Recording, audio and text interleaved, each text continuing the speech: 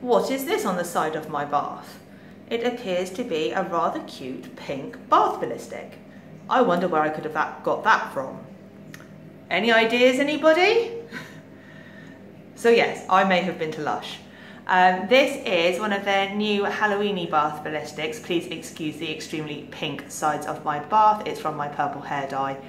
But this is their new bath ballistic. He is called Little Monster, I think.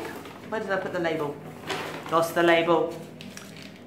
No, he's not called Little Monster. He is called Monster's Ball Bath Ballistic.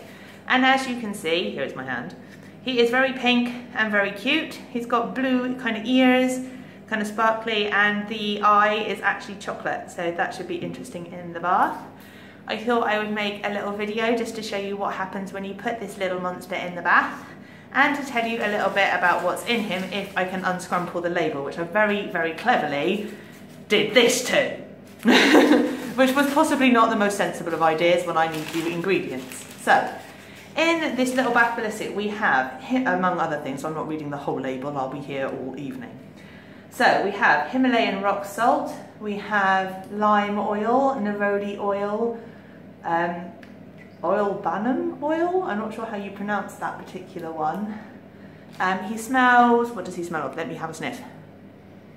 Ooh, definitely smells citrusy, you can smell the lime oil in there. If you're wondering why I'm not in this video, I currently have face mask all over my face. I've been using the Otafix face mask. It's the first time I've used it, but I don't think you really want to see that.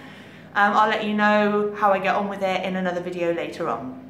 So, having told you what is in this little fella, let's pop him in the bath and see what happens. I think he's quite excited.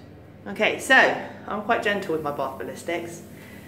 There we are, as you can see, it's going quite nice and pink and blue.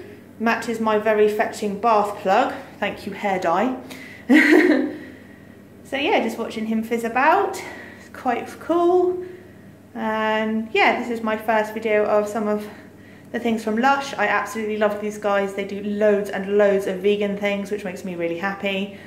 Hopefully going to be doing a lot more videos for them in the future. It's my hand again. Just awaiting on an arrival of things from Lush to do with their Halloween range. I'm a bit obsessed with Halloween, so that's why I have to have all the Halloween things.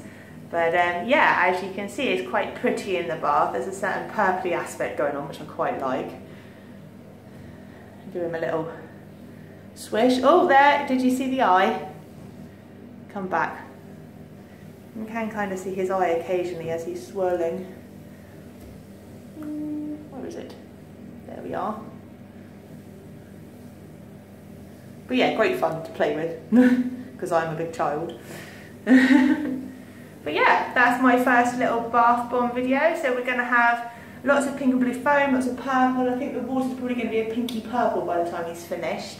I probably won't film rather, the entire fizzing procedure, because we could be here for some time and I'm not sure how exciting this is for you guys to watch. But yeah, I think it looks quite pretty personally. It could almost be kind of an abstract painting. But yeah, that's my first little Lush video. Hopefully lots more to come. If you liked this, bad hand, not the hand, the video. If you liked it, please give me a thumbs up. And if you wish to subscribe, please do so. You know where to click. Thanks guys, see you soon.